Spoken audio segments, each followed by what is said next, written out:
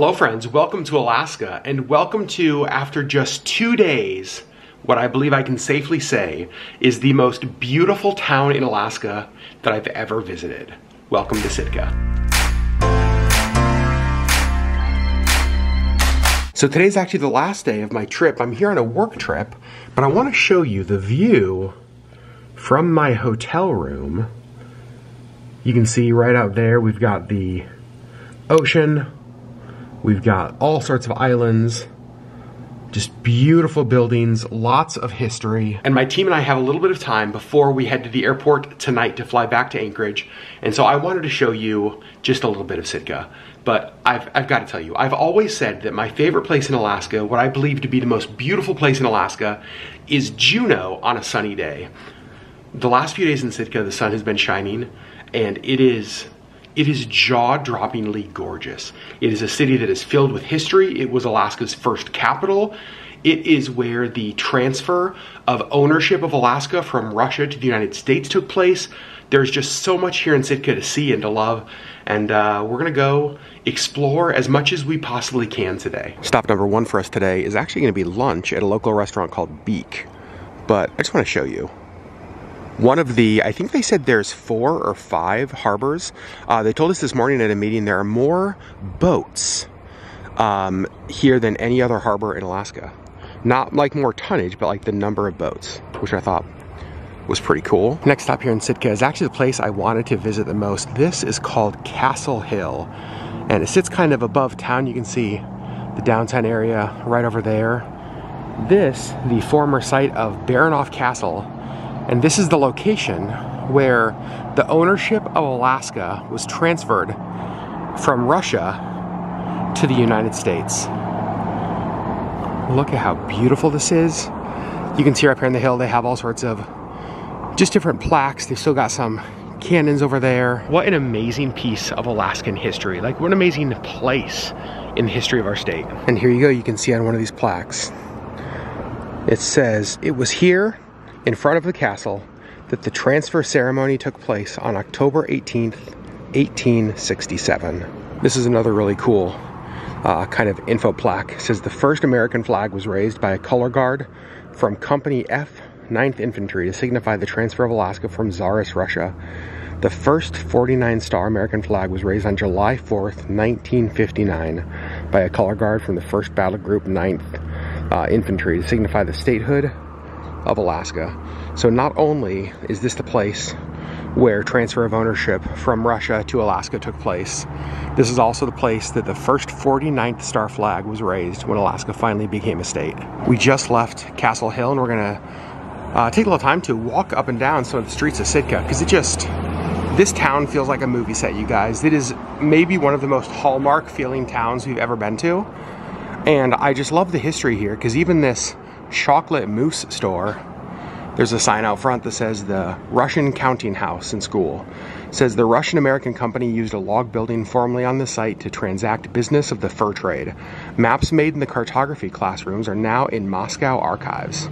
Americans used the building for offices, post office, and library until it burned in 1936. Well, I made my first purchase in Sitka, a bag of Russian tea. I've never had Russian tea. I'm not exactly sure what it tastes like. It smells amazing, and Gwen, who I'm traveling with, she said that it's kind of like hot tang, which is one of my, like with spices, that hot tang is one of my favorite winter cold drinks. So excited to try this. And it feels appropriate to bring Russian tea home from Sitka. And the next store we went in may officially have the greatest bath mat I've ever seen. It just says, "Get naked." Oh, they do carry North Pole Coffee Company. This is some of the best. They actually make the best blueberry coffee I think I've ever had. I've never tried their butterscotch. I bet it's really good. I've also never tried their cranberry cream. And you all know that I love a town that builds part of its identity around Sasquatch. Sitka is full of the cutest shops. We actually just got to go across the street to a store called Cellar, where I bought a lot of this stuff from. I'll show you a little bit later. It was one of the Shop 49 stores, which was cool. Got to meet them. Thought that was fun. And now we're in a store across the street that sells a lot of Pendleton stuff. And we're kind of still walking through Sitka, and you can see there's the historic St. Michael Cathedral, which kind of stands here right in the middle of downtown. Established 1837. This is like the most seaside Alaskan little sign. Everything you can want. Hot dogs, cold drinks, Dramamine.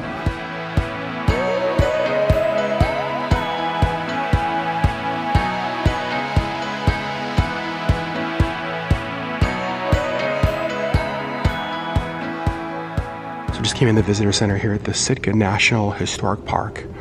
And there's all sorts of totems outside.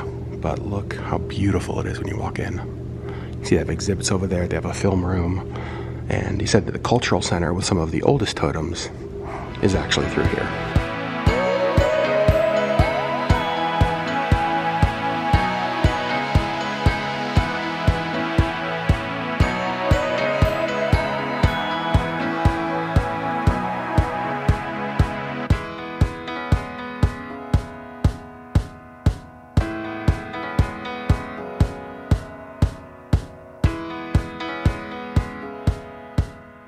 We just came into this room that houses the oldest of the totems here at the park. And I've got to say, this, when you walk in, is just beautiful. You can see we've got some smaller segments of a totem over here. I thought this was really interesting because this is just one little segment. I mean, look at how tall this is. Look at how huge this is. But this was only this piece of that original totem. Isn't that amazing? Donated in 1901 to the people of Alaska. And that's what is left. And we were just talking to the ranger here and he was explaining, I thought this was really interesting. You'll notice a lot of the totems here are from like the turn of the century. So 1900, late 1800s. And you wonder, why aren't there totems that are older than that? Well, they're made of wood, they weren't preserved. And so essentially the totems just kind of rotted away and they were replaced by new totems. We just stepped outside the totem visitor center. You can see you got a totem pole over there, got one over here, and then there's more on this path we're gonna go walk through, but walking down by the water first. Can you imagine a more beautiful location than this? Just all of the little islands out there with the trees. Allison said she just saw a seal kind of swimming around out here. They have whales out here. It is just, I don't know. When I think of the most picturesque Alaska towns, I think this is now the winner. See the town of Sitka back up over there. Now we've headed up actually onto the totem trail. You can see we have a pole here on the left, and the trail walks through the woods. It's like the most beautiful location, just trees towering above us. Looks like we have another totem up here. And as you walk around the totem trail, there are so many different totems you can just come right up to.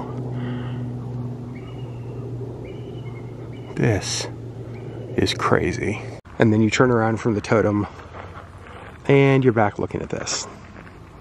Never gets old. You can see we got one big old bald eagle just sitting down there on the water's edge. Lots of seagulls around. But look at the views. You can see there's a totem standing in this big green area. And right over here we have this plaque that says the Kiksadi clan of the Tlingit tribe fought here against invading forces in 1804.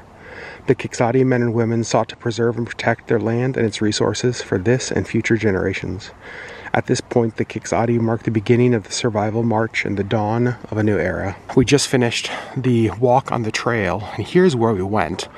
The visitor center, which I think is here, we walked all down through here, walked all over there, and then back to right there where we are.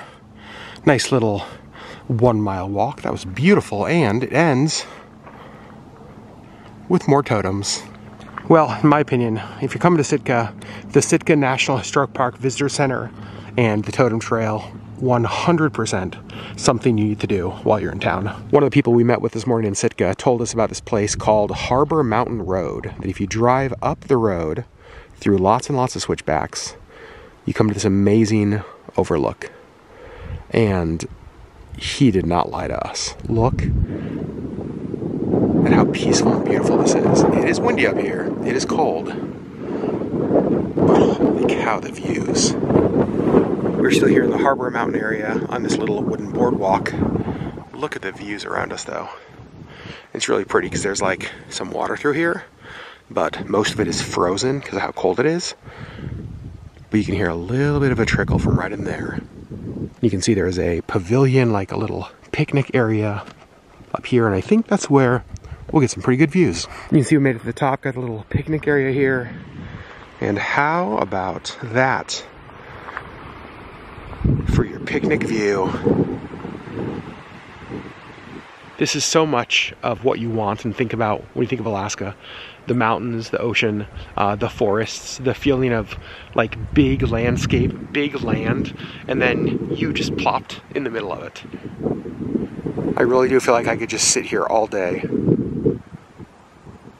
and never get tired of this.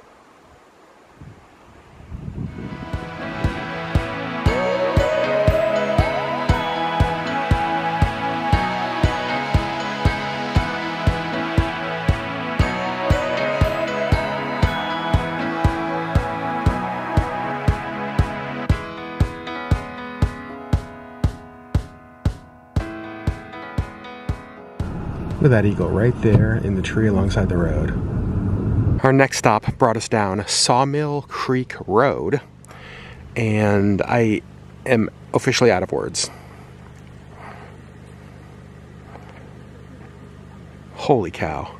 Now the road does continue. We drove all the way out there. It turns into a gravel road, and there's not a ton to see out there. Looked like there was a couple hiking trails. So we turned around. There's like a little pull off right here. And obviously, the views are amazing. And they went away, but the reason we pulled over here is there were a couple eagles kind of like dive bombing a group of seagulls. And we were hoping to see that, but looks like the fight is over actually. One of the eagles is now over there. The white spot flying against the trees over there. Next stop is Whale Park. We've heard more beautiful views, and look how fun this is. It's like the whale tail and the backs of the whales. It is nice because they have one of these viewing things here, and it doesn't even take quarters. It's free to use. And the view, pretty awesome. This shows what kind of marine life exists here in Silver Bay, which is the body of water right out here. You can see we've got humpback whales, herring, and this is interesting. Humpback whale may consume up to a ton of food a day. Holy cow. One of my dreams, this bubble net feeding, is to see that happen. There are videos online of it happening, but I would love to see that in person someday. There's another one of these info signs on humpback whales, and this is interesting. We've actually learned this before on some of our whale watching cruises, that when the whale kind of like comes above water, when you see the hump back, the hunched back, but then whenever you see the tail, it means it's probably going for a deeper dive. So if you just see the back, you may see it kind of come up a couple times, but when you see the tail, you probably won't see it for several minutes. Well, the time in Sitka has come to an end. We just finished it at Harbor Mountain Brewing Company, where we had pizza for dinner. It was probably the best meal we had in all of Sitka, and I've got to say, this town, I think I probably said it way too many times in this vlog. It is naturally beautiful. It is everything you would want from a Southeast Alaska town. I cannot believe Sherri and I have not been here before. So a full Sitka vlog with both her and I exploring this town coming up soon. I hope you all enjoyed it. I'm gonna link to the places we went down below if you want to check that stuff out. But my first taste of Sitka has made me want to come back and just consume even more of it, because this place is special.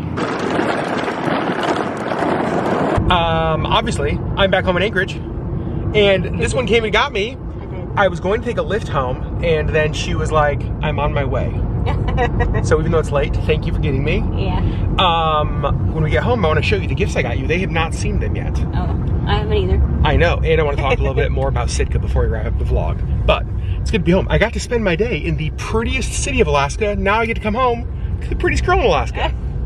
Even after such a great trip like I had in Sitka, it's always nice to come home. I do want to give Sherri her gifts now. I bought them at a couple little stores. I brought home 4 things.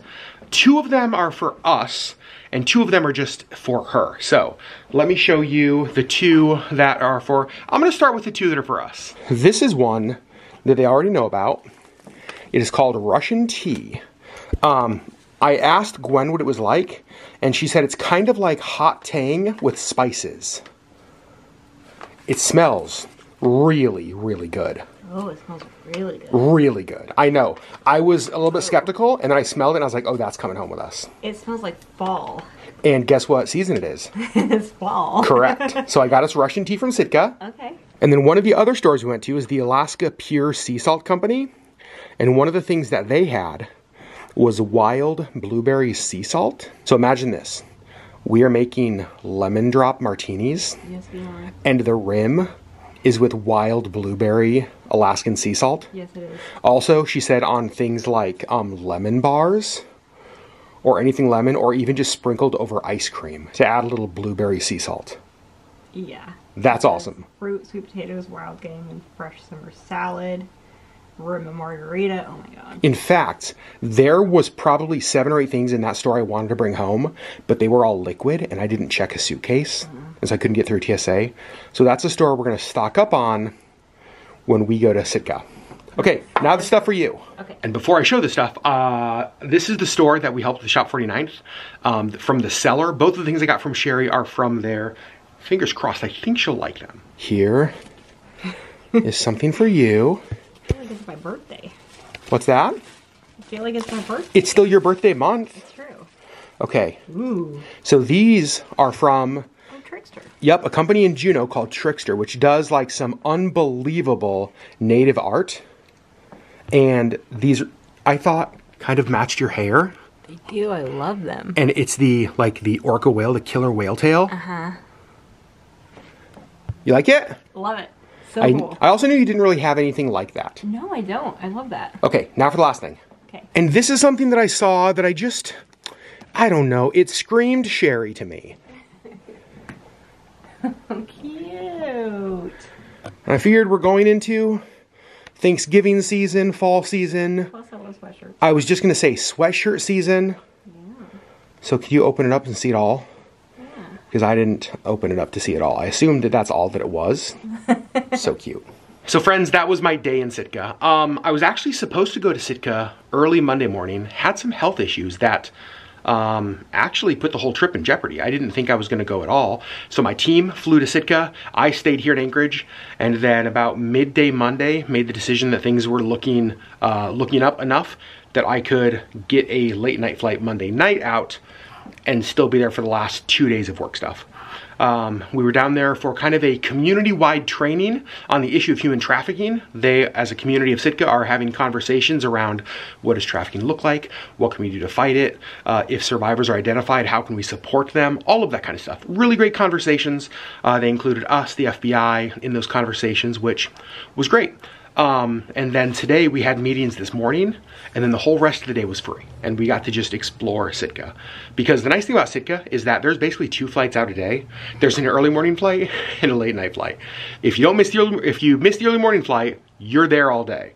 So we had all day, and I cannot believe all of the stuff we got to do today, the history we got to see, how beautiful it was. And I've said it so many times in this vlog, I think it is my new #1 most beautiful Alaskan town. And high standards. I mean, every town in Alaska is beautiful, but like... This to me, like, it's next level. It's next level. I cannot wait to take Sherri. We need to start planning a trip quickly. Are you down for that? Yeah. Friends, we love you guys so much. We'll see you on the next LeggLife video.